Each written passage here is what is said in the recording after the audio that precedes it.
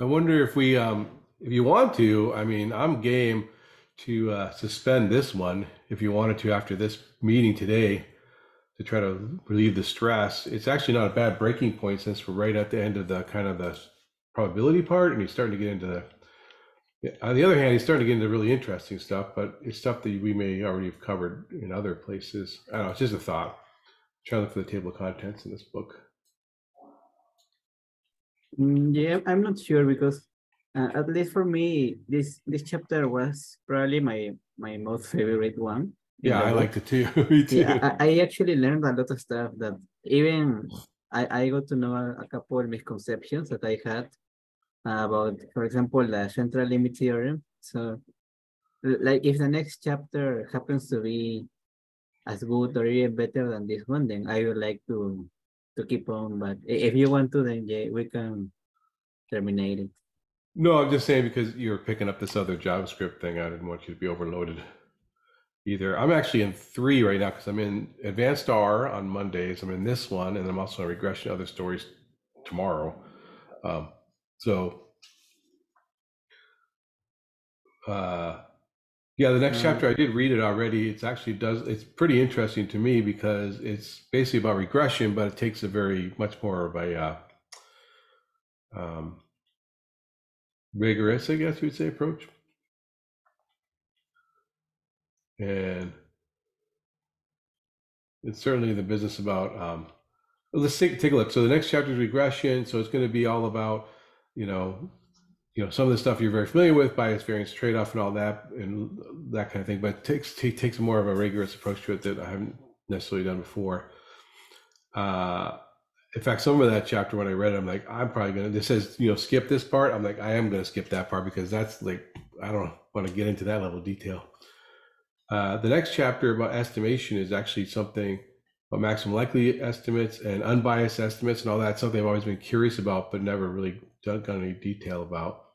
So that looks interesting. And then the next chapter is confidence intervals, also interesting because that's something that I think a lot of people, myself included, play fast and loose with, and he has a very detailed thing. So I'm game to keep continue, but if you do feel at some point that you get overloaded, just let me know.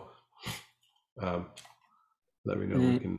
yeah, actually, next week I will be in a total of 5 book clubs, Oh and my goodness.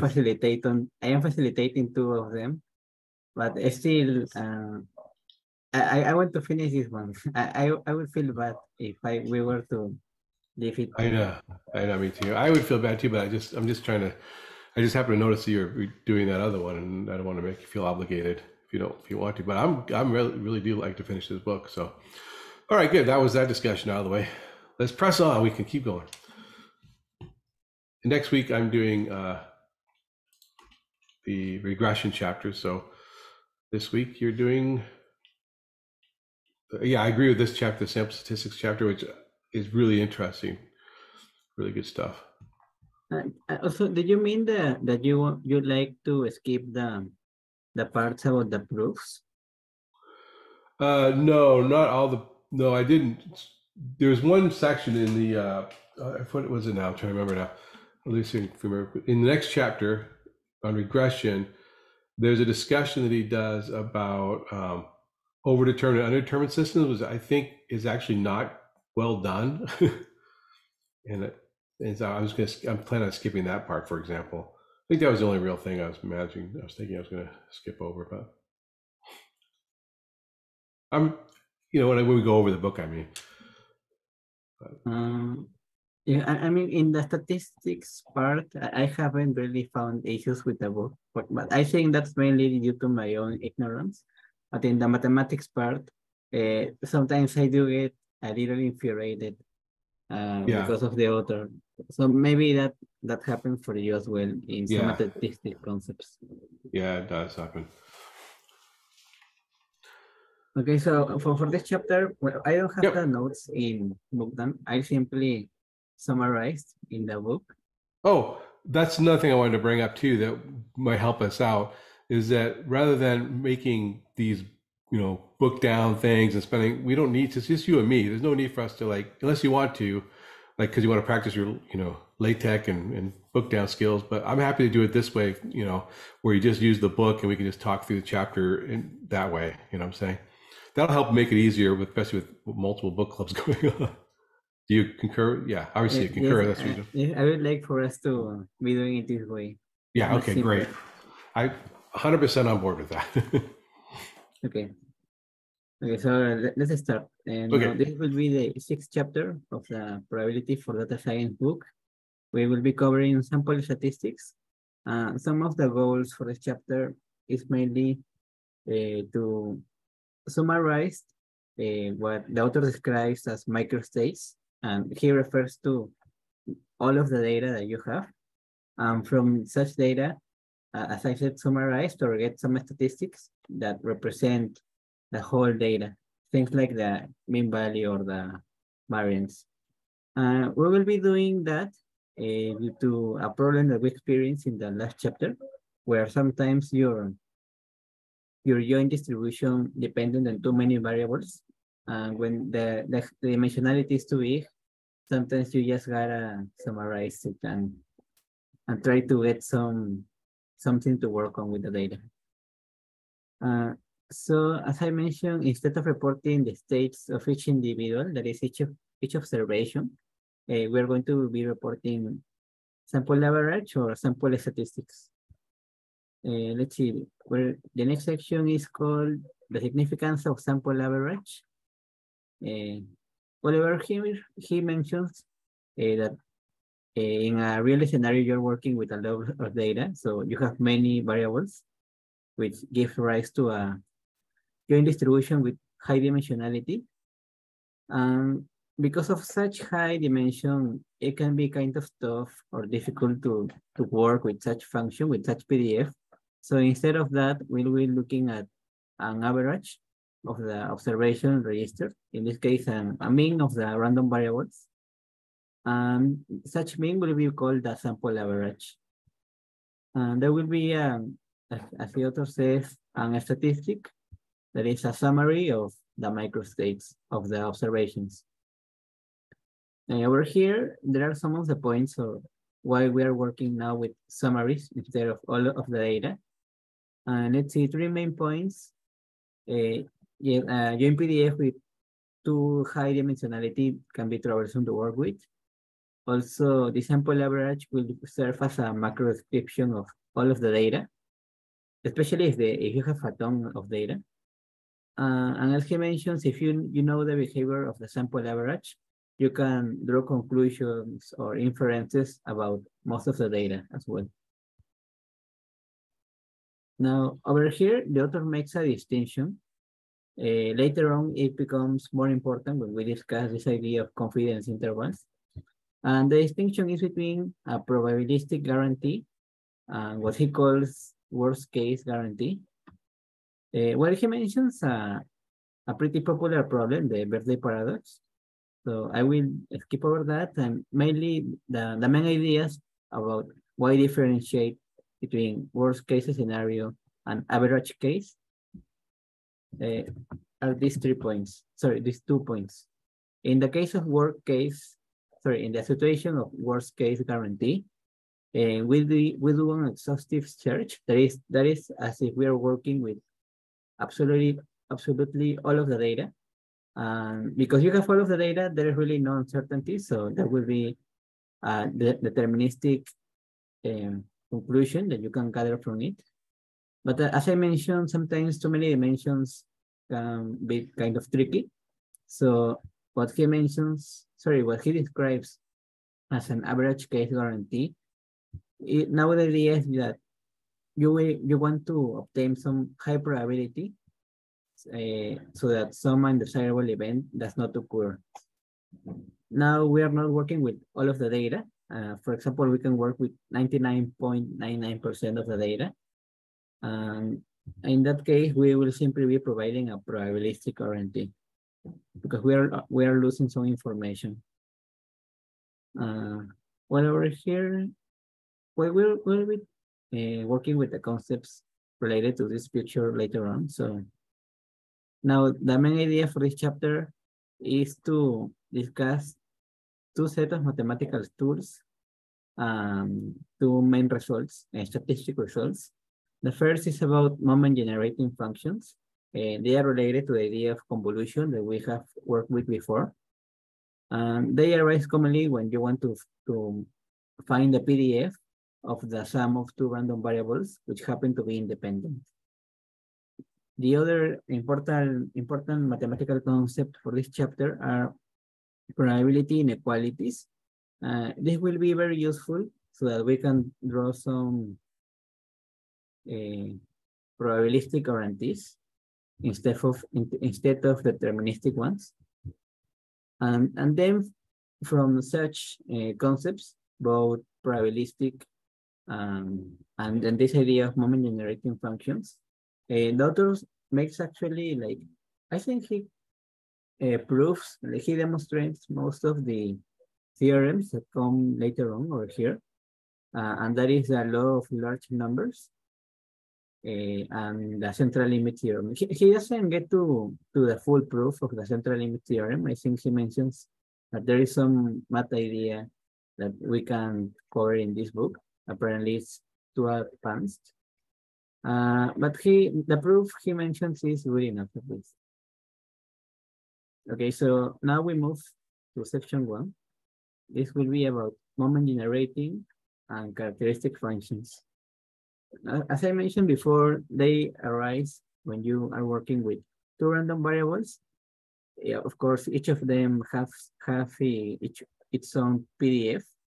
And now that you consider the sum of both random variables, we want to know what is the new PDF of that new random variable. In the case that x and y, if they happen to be independent, then we can describe the PDF of the sum quite easily. It's unrelated to the convolution. Well, that's the motivation. And now about the definition of a moment generating function. That is, you take some random variable x, and we define its moment generating function as the expectancy of this transformation of the random variable. You simply exponentiate it, and then you multiply it by a complex number s. Now, for the discrete case, the MGF, that is the moment generating function of a random variable, of a discrete random variable, and then this would be its shape. Of course, it's simply an expectancy, so it's the formula that we are accustomed to. And similarly for the continuous case, now simply it's an integral. Now the interesting part mostly comes for the continuous case, and that's due to the fact that this expression over here is actually quite similar to what is called the Laplace transform. For example, the Laplace transform of some continuous function f is defined as this expression. And we can see then that the MGF of some random variable is precisely the Laplace transform of the PDF of such random variable. Now this idea of Laplace transform will be useful then when we want to deal with this convolution concept about summing random variables. Some of the properties, well, basic properties of the MGF, well, basically this, if you evaluate it at 0, you get 1. Here's a proof. And an interesting property is that if you take the k derivative of such function and then you evaluate it at 0, then you're actually getting the moments of the random variable. Well, the proofs are pretty basic. So, simply we can see some of the examples for some common distributions that we have already covered. Let's see, for the Bernoulli with parameter p, then its MGF is as follows. For the Poisson, the parameter lambda, here it is MGF. They aren't really quite horrible, so it seems to be a nice transformation. And now this is the important part. Why are we bothering to define this MGF operation? So there is a nice property for the sum of independent random variables. That is as follows over here. You consider n independent random variables, and you define the sum of them, C. It turns out that the MGF of the sum is precisely the product of the MGF of each of those random variables that you have summed. Of course, now if you consider the same random variables with the same distribution, but still independent, then the MGF of their sum is like the original MGF, but simply exponentiated by how many random variables you are considering in that sum. Well, over here is the proof. It's quite simple. You can see a couple of examples. I think this proof is quite hacky. I don't know if it's completely true because basically he mentions a couple of examples. He says the sum of Bernoulli, let's focus on this first one. The sum of Bernoulli, of random variables with Bernoulli, sorry, let me say it again. The sum of independent random variables with Bernoulli distribution with the same parameter P, and that happens to be a binomial distribution. And the parameters are how many of those random variables you have summed, and now the same parameter P. But how does he get to this part that the distribution of this random variable set, sorry, C, is a binomial? He basically compares what is the MGF of C. If it matches the one that we have for a binomial, so like we saw over here, it says, then it has to be from a binomial. But I am not sure if this MGF transformation is sort of like a bijection between functions. I suppose it is because it's behaving like a Laplace transform, and I think that Laplace transform do are a sort of bijection. I am not sure. Yeah, I mean, even the characteristic function, which is a restricted, just restricted to the complex line, is a bijection. So in fact, it's a better bijection because it has more things that have characteristic functions that have MGFs. Nice. Okay, so I didn't know that. So then yes, the proofs are completely valid then. Then another example now for that. Another way to say that is that a probability distribution that has an MGF is fully described by the MGF, right? There's another way to say that. Yeah, because in previous examples, these transformations that we did with, to random variables, they usually weren't bijective. They were bijective up to some relative, how do you say it in English? Equivalence relationship. But now they do happen to be like precisely a bijection. So that's nice. So another example is you sum n independent random variables. Each of them have a binomial distribution with parameters little n and p. And now the sum of those random variables is also a binomial. But the only parameter that changes is this one, the first one. It gets multiplied. Kind of similar for Poisson. But for Gaussian, it's even more interesting. Now we consider n random variables, each of independent, and each of them have Gaussian distribution. But now we let them possibly have different mean and different variance. And even in that case, the sum of those distributions happens to be Gaussian. And this is how the parameters change. They basically simply get summed. And we actually proved that already, different way, last chapter. I don't remember. Didn't we? Wait, am I thinking of a different book?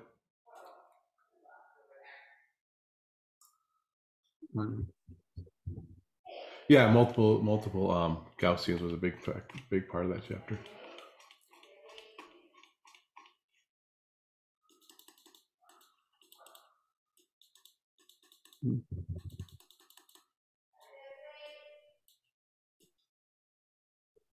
Did you find the page? I'm looking. It's hard to find things in this book because they don't have the little thingies. What do you call them? Bookmarks, table of contents bookmarks. Yeah, it's. I'm getting close to it anyway.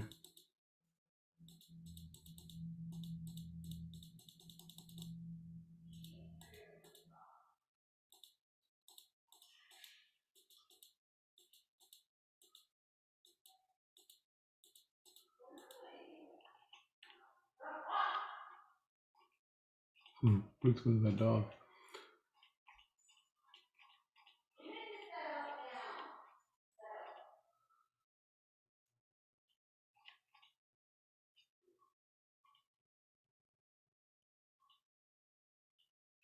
You know what? No, I take it back. What we did learn is that the sum of two random variables has the sum of the variances and the sum of the means, but not necessarily that they're the sum of two Gaussians is two Gaussians. So, or sum of n Gaussians. So I take that back. Oh yeah, here I did find it. It's on page 283. So it's just the sum of two Gaussians in that case, where they use the convolution on page 283. So they showed it a different way by directly doing the convolution rather than doing the using the generating functions in this case.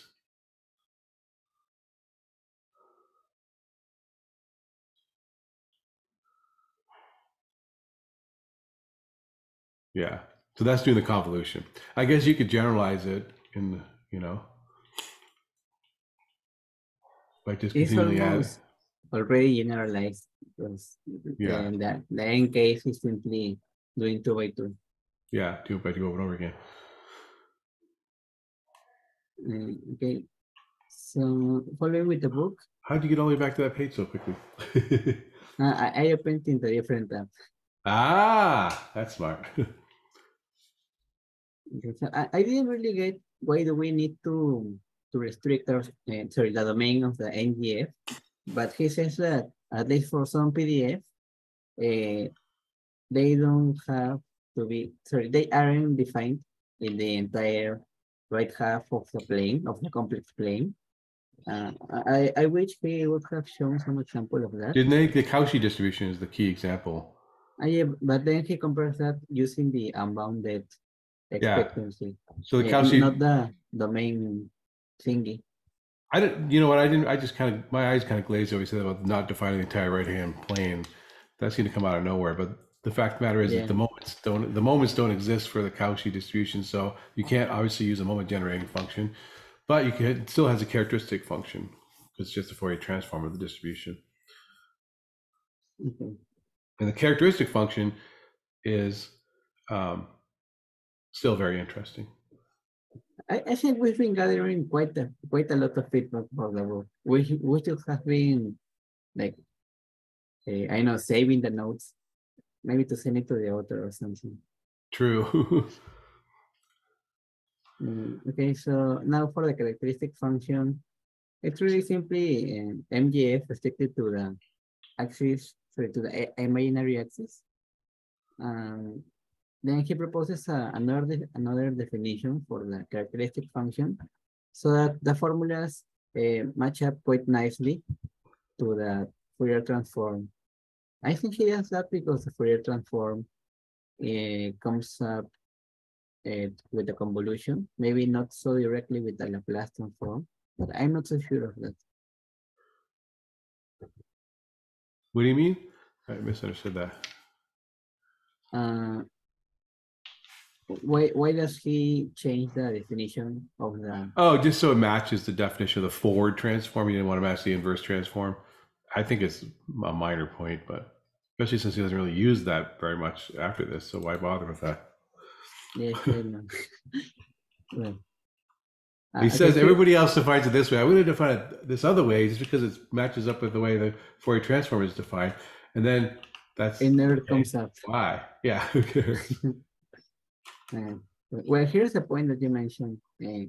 Restricting the domain of the NGF so that the moments actually do exist. And then some probability inequalities. I think actually they are not simply probability, at least some of them are really measure inequalities. Well, this first one is trivial, right? The upper bound for the measure of a union of measurable sets. Yeah. Another one. I just Well, the verified that. precision. What? Sorry, I just want to interrupt. I just verified that this is the only chapter where he uses the characteristic function. So he could have just left it with these normal definition, not cut rigmarole. I know maybe he's planning to update the book Could and be. actually comes through with these like little remarks that they never come up afterwards. So, well, this inequality you actually described in the previous chapter. It's mainly due to the expectancy behaving almost like an inner product. Then we have the Jensen inequality is this one over here, and it works for any convex function. And the convex is, well, they look like this.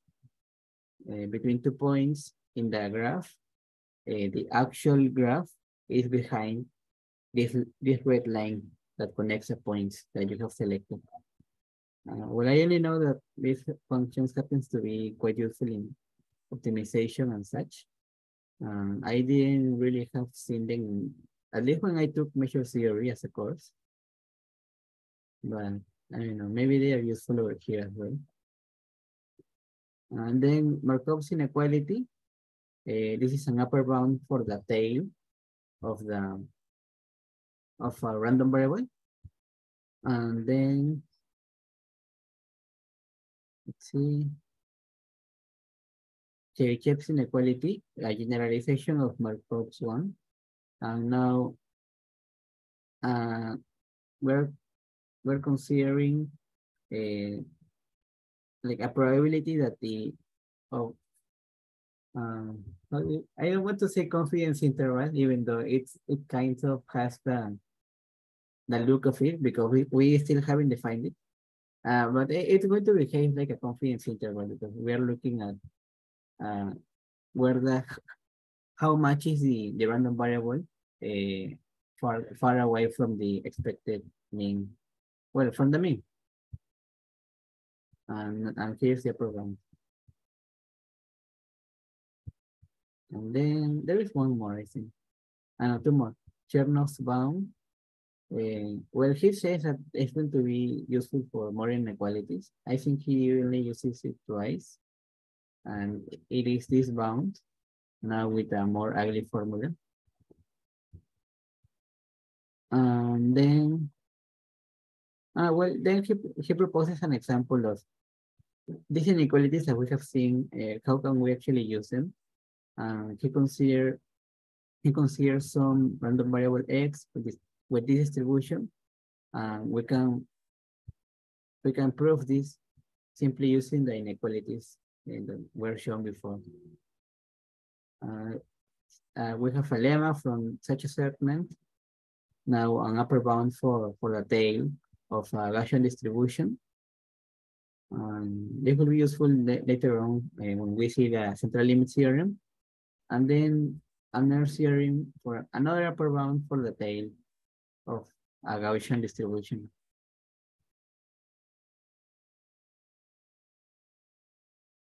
I think it compares over here because we've seen so many upper bounds for the tail of a random variable. We may be curious as to if some of them, if one of them is better than the other, or if it depends in the context. It does depend. For example, the Chernoff inequality, it's a better upper bound if you consider a greater number of observations. Well, in this case, it would be a greater number of random variables. And over here, we're simply comparing the upper bounds for a particular case of an exact random variable already defined. It is this one over here, this Gaussian one. And this Chernoff one, this in this case happens to be quite a good fit. And then the last inequality that he mentions is this one over here. I think this one, he uses it to prove the law of large numbers, something like that. But basically, all of these inequalities will be useful to prove the following two important theorems, where are probably some of the most important basic theorems in statistics.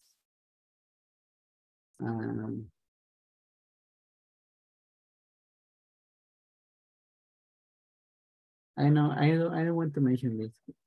Okay, over here, this part is interesting. For example, when we were considering Hofding's inequality, which had this form, we can actually rearrange the terms in this expression, and the natural result that we obtain takes in the form of the expected, of the confidence interval. So it's over here. Like such tool that it's used so many times in statistics actually has a good theoretical basis thanks to this inequality over here. He mentions this confidence interval. It says with the probability at least 1 minus delta, delta being this upper bound that we have. The probability at least 1 minus delta, that the interval over here, this confidence interval, includes a two population mean. Well, I want to mention this. We already know. This part I found interesting. I am in the Introduction to Statistical Learning booklet, but I hadn't still seen this used. This Hofding's inequality. Also, I don't remember that coming up in that book club, to tell you the truth. I did that one recently, but yeah, it's a good book. I like it. Okay, so he mentions that it's not just an upper bound for probabilities, but also an asymptotic description of training error, testing error, the number of and the number of observations that you consider in your training sample. Probably so that you don't overfit too much, I guess. And it's useful as a way to compare the theoretical performance of one model versus another one. Okay, so now in the two next sections, it's like the result of what we have just seen, this moment generating function, characteristic function, and these inequalities. All of these mathematical tools now getting actually used to prove or partially prove some very strong statistical theorems. We have already described why we need to, why it's useful to work with the sample average. So we will be working a lot with this scenario. These are independent, identically distributed random variables. And as I said before, the definition of the sample average of this sequence of random variables, it's simply like a simple mean. But of course, this mean is also a random variable. So we can calculate like expectancy for it or variance as well. Over here, for example, he mentions that if these random variables are IID, that is independent and identically distributed, then the expectation of this sample average is the same as the initial expectancy.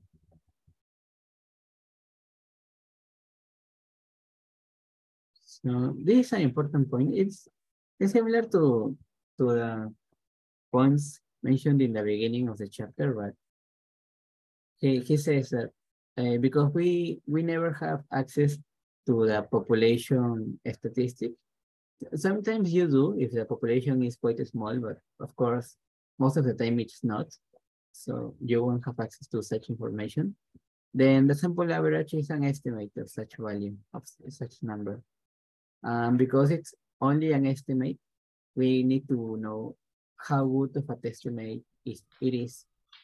So the way we're going to perform that measure of uncertainty is with the variance.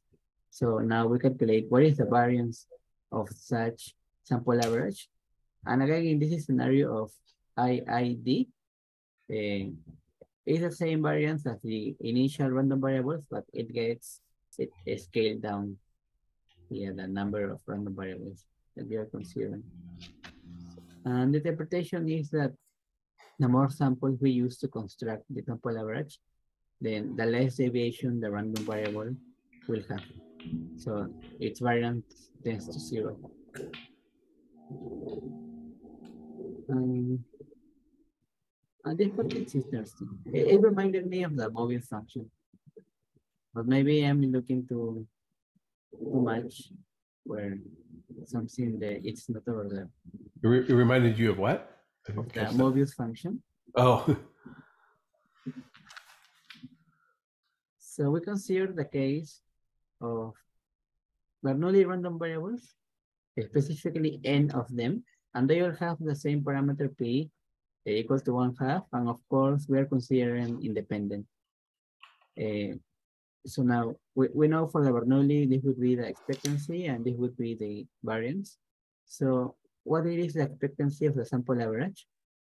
We calculate it with the same parameter p, and now the variance of the sample average, of course, is the variance of the initial one, but scaled down. But now, if we consider the actual experiment, that is, we change n, we change how many Bernoulli random variables we are considering. And we do the simulation for the Bernoulli random variables. For each of those simulations, we get some sample average. So if you plot those with respect to the number of random variables, we get this kind of shape, which seems to be like bounded between these two red, well, they're not lines, between these two red curves. And as he mentioned, we observe that as n grows, as we consider more and more random variables that are IID, then the variance shrinks to 0, and therefore the sample average is converging to some value, and that is the true population mean. As we can see over here in the graphic.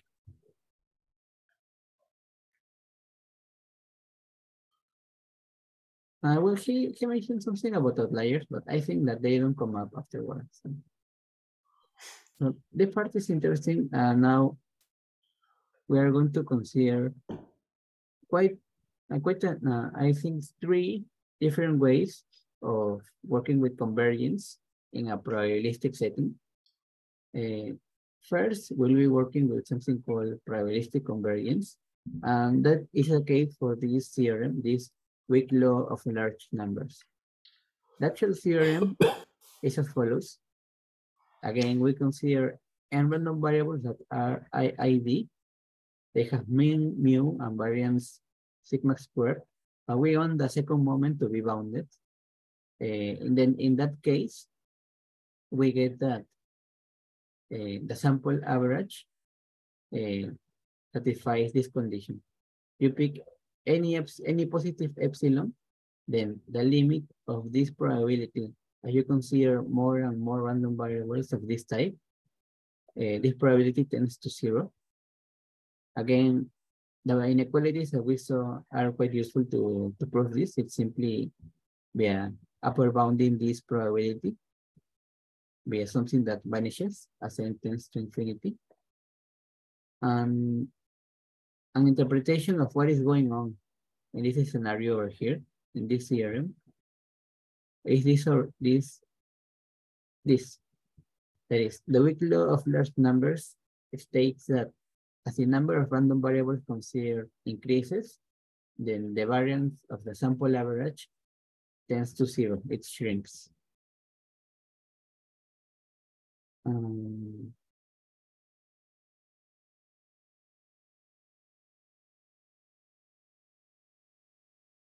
I think there was a better interpretation. Maybe it comes next later on. Okay, so maybe to get a clear description of what is probability convergence. So what is actually converging? Well, what is converging are these probabilities. It's not like some distribution is converging to another one. It's simply the values of the probabilities over here, where they're tending to, as you consider more and more random variables.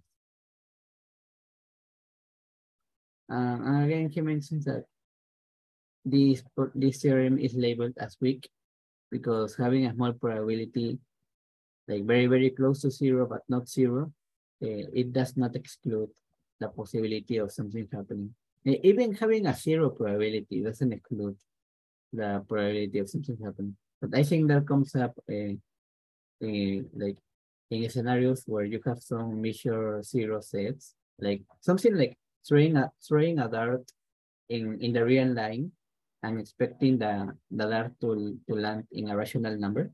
I mean, the probability is zero, but it can happen. And then, well, he simply describes a little bit more in detail what is this convergence in probability, that is how these probabilities are tending to some value. In our case, they tended to zero, but let's see.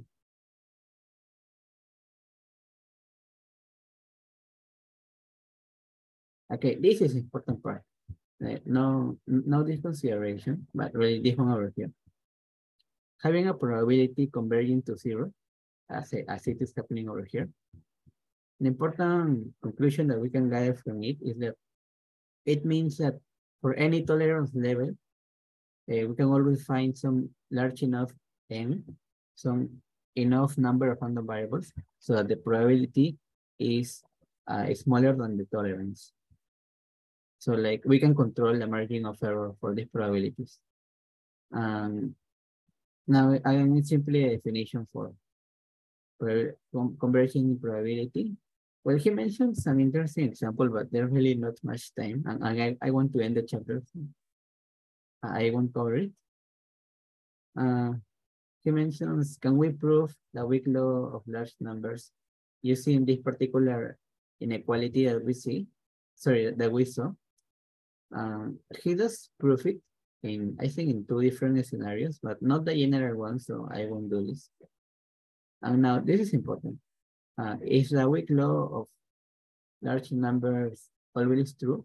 Well, of course not, because in the theorem, we ask for the second moment to exist. So it has to be important. And as you mentioned as well, for the case of the Cauchy distribution, where the second moment, well, it explodes, then in that scenario, yes, the weak law of large numbers doesn't hold. Now, because there is a weak one, there is a strong one. And there is this theorem about the strong law of large numbers. It happens to be a case that any sequence satisfying the strong law will also satisfy the weak one, but not vice versa.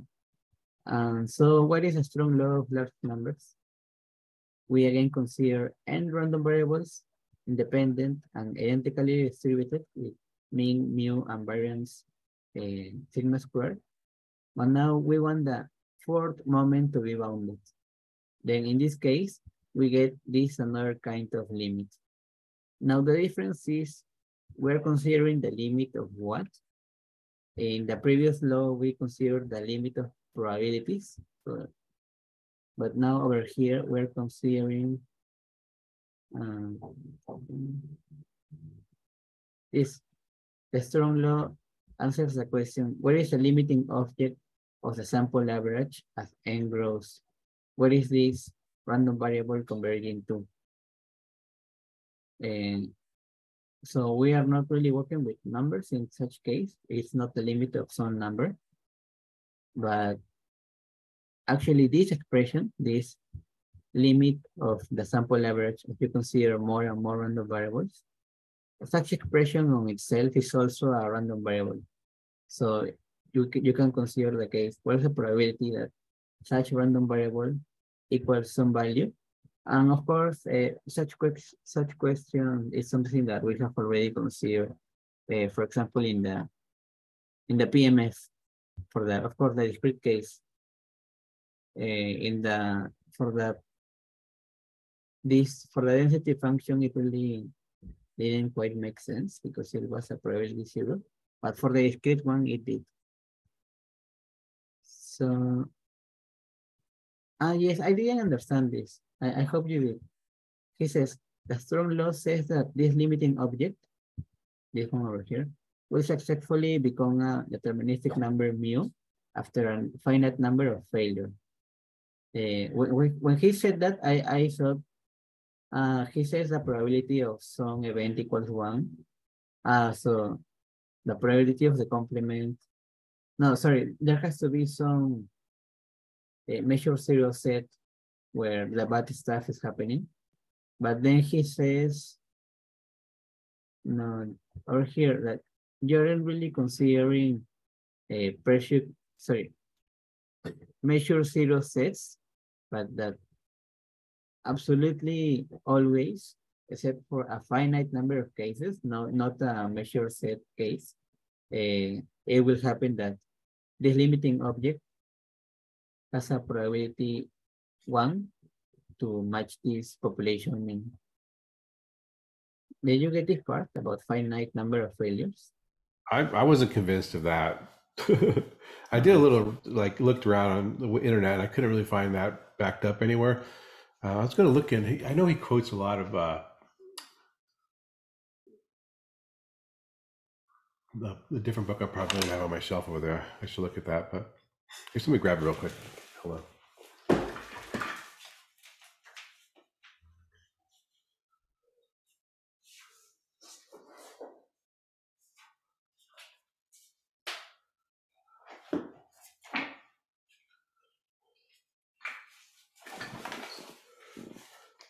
Because, yeah, I agree with you. That seems a little bit like, that doesn't seem like that could be right.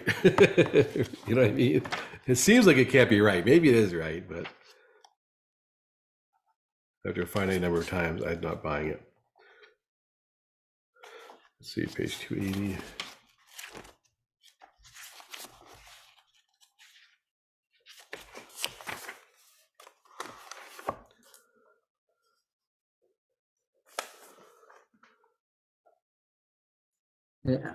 I am tempted to not believe in the author because at least when I saw measure theory as a course, a lot of times you had like there is probability, sorry, there is measure, no, there is one scenario where everything works fine except for a measure 0 set.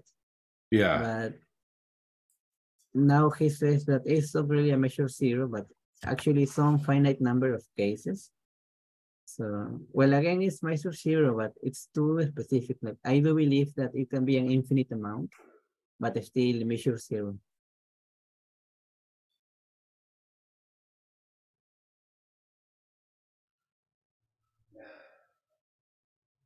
Yeah. I don't know. This book that he, I don't know if I have a camera. Yeah. I don't. Here.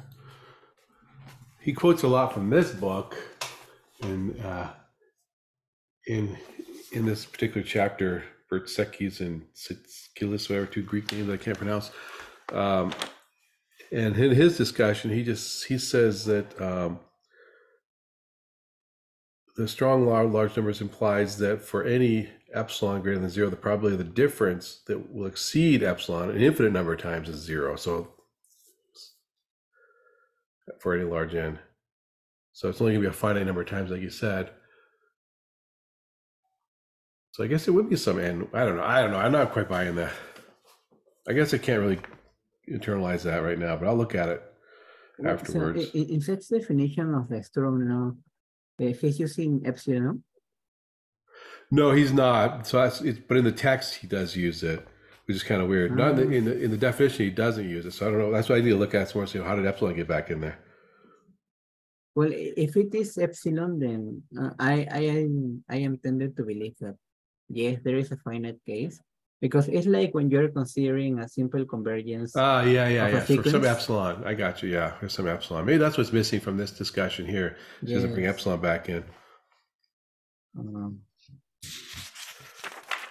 Okay. That Over might be here, what he it is. says the strong law, well, it's not deterministic, well, because we don't really ever approach this limiting object Right. in real life. And also the strong law does not handle cases of measure zero subsets. Right. So I don't know. Everything is weird. But at least we can now work with another type of probabilistic convergence, and that is the almost sure convergence. Then there is still a little bit of time. So, this is the same. Almost sure convergence is the type that we're looking at right now for the strong law.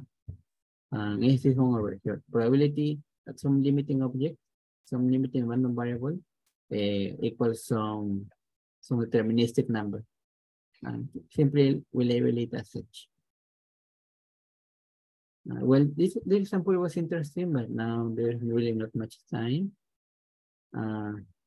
Here's a partial proof, I think. I don't know, maybe it's full proof. Okay, this is interesting part of it, at least for me, because I found that I had a couple of misconceptions about this theorem. So let's see, the central limit theorem. Well, now it's when it comes a little more into play, the whole discussion about convolutions, because up to now we're simply been using the inequalities deprived. So what we will be working with is, in some sense, in some informal sense, is there like a kind of distribution as a limiting object, as we see in this example that you consider the sum of IID random variables, and as you do the histogram of the values obtained, it seems to match a Gaussian curve. So is it correct to say that there is a convergence to a Gaussian distribution? And then we find later on that no, it's really not a convergence in the sense of random variables, like considering a metric in some space of random variables. But it's another type of approximation. It's really probably the most basic kind of convergence for function, and that is a point-wise function. So I wonder what is the uniform convergence case, sorry, analog case for the central limit theorem, because there must be, because if central limit theorem is really just point-wise convergence, then what is a uniform convergence case in statistics? I don't know.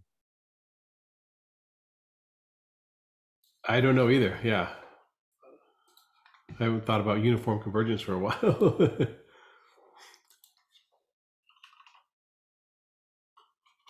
Okay, so this is an interesting part. It says central limit theorem. We consider x sub n as a sample average, and we are going to normalize it, and we represent such normalization as zeta sub n.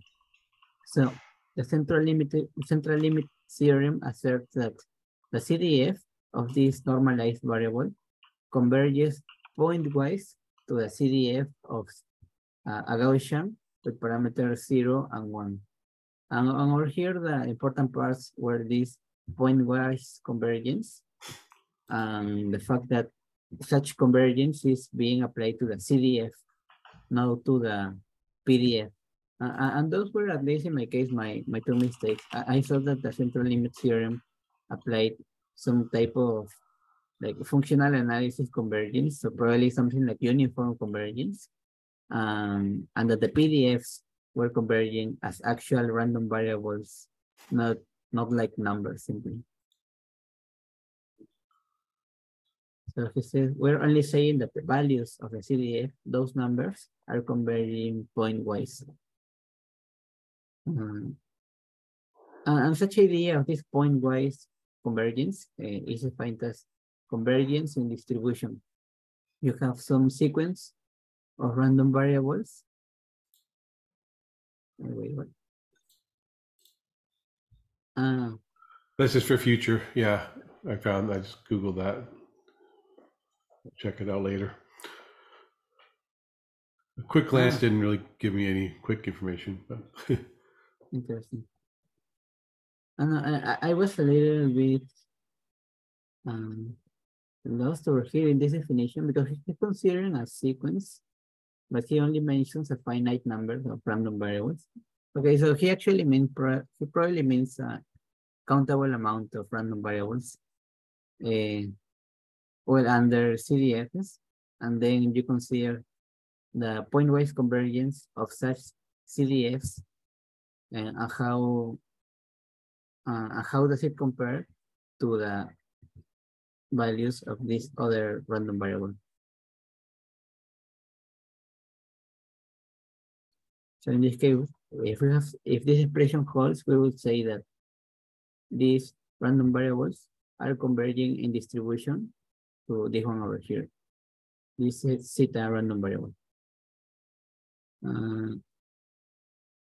Over here is interesting because we saw before, if you consider IID Bernoulli random variables, and then you consider a random variable that is the sum of them, then at least I saw that when you plot the histogram, what you're looking at is a Gaussian, if you are considering a lot of random variables. But no, I was in the formula, the distribution of the sum is precisely a binomial. It simply looks like a Gaussian because, because it looks like, really the approximation that we're going to do is the values of probabilities, not in the actual shape of the curve, not in the actual distribution. So over here, he mentions that the convergence and distribution conserves a conversion of the values of the CDF and not the PDF. Then he says that we're working with the CDF instead of the PDF. Well, really, due to the same reasons that we did in previous chapters, because we have continuity, it's always defined in all of the real line when you work with the CDF. So it behaves much more nicely than the PDF. And this important part, he says, one may be tempted to say that this random variable, this sequence of random variables, theta sub n, is converging to another random variable. And also that perhaps the PDF of, the sequence of the PDF of this theta sub n random variables is converging to the PDF of this another random variable. But no, both of those assertions are wrong. Really, it's just point-wise. Numbers are converging, no, not functions. But he does says that despite of those limitations of working with the CDF for the central limit theorem, if you consider continuous random variables, then there is also a kind of point-wise convergence for the PDF as well, not just the CDF.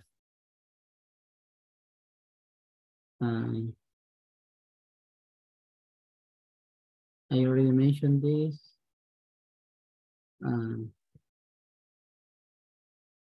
Over here, interpreting the converging distribution, that is what we're looking at with the central limit theorem. And he says, when we write this expression, this converging distribution, we mean that these values are converging to this value, and such convergence happens for any zeta, any zip that is any zip where this function happens to be continuous. Again, it's not a convergence from one random variable to another, it's just numbers tending to numbers.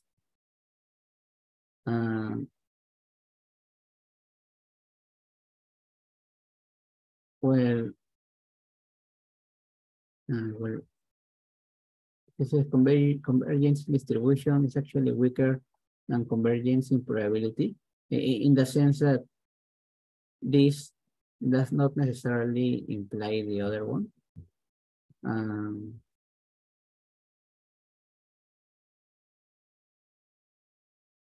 Let's see, another point for the central limit theorem. Well, we already saw the definition, so it's mainly this part over here, like another interpretation of it. He says, the central limit theorem asserts that the sample average which is also a random variable, has a CDF that is converging pointwise to a CDF of a Gaussian random variable. And this convergence is useful in the sense, not that the graphs look similar, these histograms that we saw in a previous image, but that you can estimate probabilities associated with a sample average. Now simply approximating via the probability with respect to a Gaussian, so the CDF of a Gaussian random variable. And that's really the key fact. This theorem allows you to estimate probabilities when you are considering sample averages of enough random variables.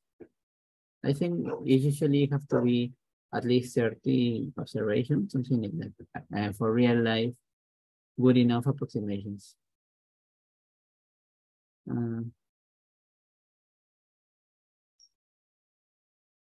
It's really more of the same. Here is the important part also. Now you can estimate this probability of the sample average estimated via the CDF of the standard Gaussian. I think that's it. Now, there's simply more examples. Well, limitation is really also what you mentioned. The fourth moment had to exist. So again, it doesn't call for Cauchy. No, the third moment, sorry. But still, I think it doesn't convert it also for Cauchy. So maybe finish only with this part. When will the central limit theorem fail? When you're considering quite a few amount of random variables in your sample average. If the third moment of your random variables is too large, so it doesn't hold for the Cauchy random variable.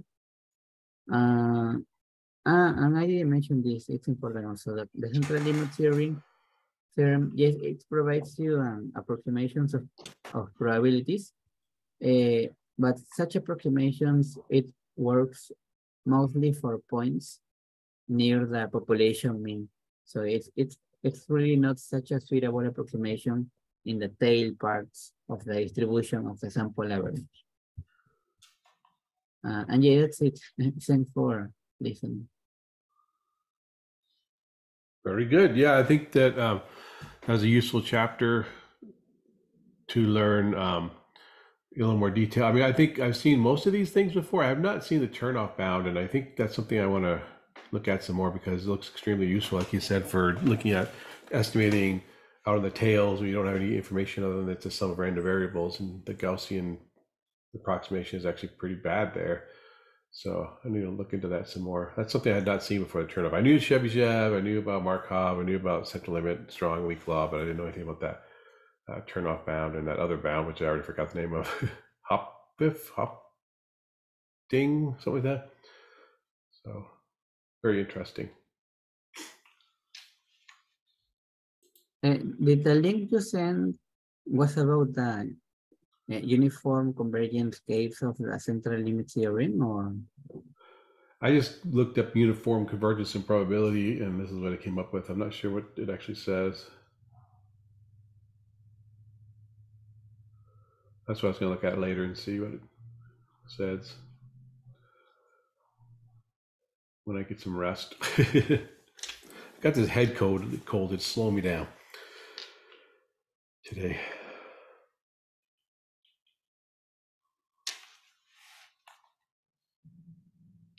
But yeah, this is. Go ahead. I was going to say this is a good approach that you used here, using the PDF with the highlighting. That works really well. So I like that stuff. I'm going to copy that myself. Yeah. I think only I'll do that for this booklet because the book is very dense. Yeah. Like very, very. No, I meant just for this book club. So it's just the two of us. If there's more people, it's a little more useful, I think, to make more saving notes and everything. But book down or Corto or whatever. It's always good practice. And also, we've been kind of bashing the author, so I don't know if people will want to do another cohort. Maybe they don't like this book. I like the book. It just there's a toward. It's like I think as it gets later in the book, it seems like there could have been more peer review. Maybe that's all. Okay, well, I don't have anything more to add, so I think I'll see you next week. Are you gonna do any of the exercises for this chapter? Yes. Well, I haven't looked at them. Okay. Well, post on Slack if you decide on something you want to look at, and I may look at too. And you can see what I did with the previous chapter ones as well. I posted those. Yes. I did some anyway. Okay. All right. Well, bye. All right. Bye. Thanks, Lucio. Appreciate it.